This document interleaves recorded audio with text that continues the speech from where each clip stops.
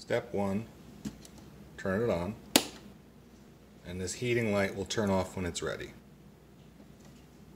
You got your scoop here, and this is their measure and your tamper, and this is coffee we ground up for you.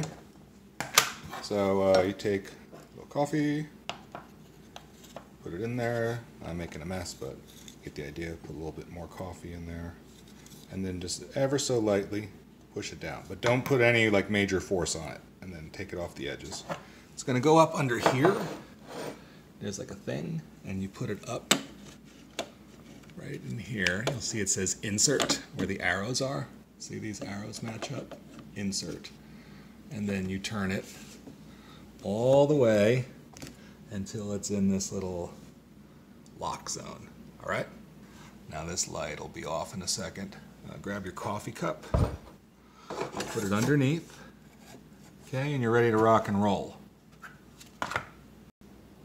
Okay, the light just went off, and you're going to turn this. And your espresso is going to come out here. Now if it comes out really, really slow, don't panic. It just means you tamp the coffee down too firmly.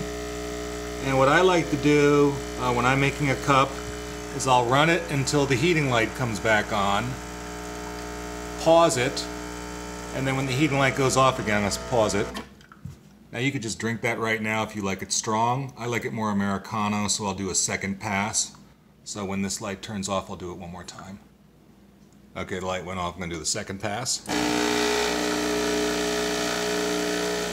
And it's still plenty dark when you're doing it this way, but it lightens it up. If you want just straight espresso, drink the first pass and don't do a second one. And I'll do it until this heating light goes off again, and then I'll stop, and that's a full cup. Yep, and there's a cup.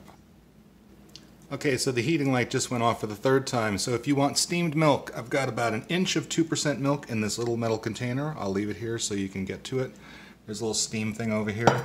You're going to turn it to steamed milk, and you're going to stick that sucker in there till it's just touching it and starts frothing the milk. And you do this for, oh, I don't know, until the whole thing is kind of just frothed up.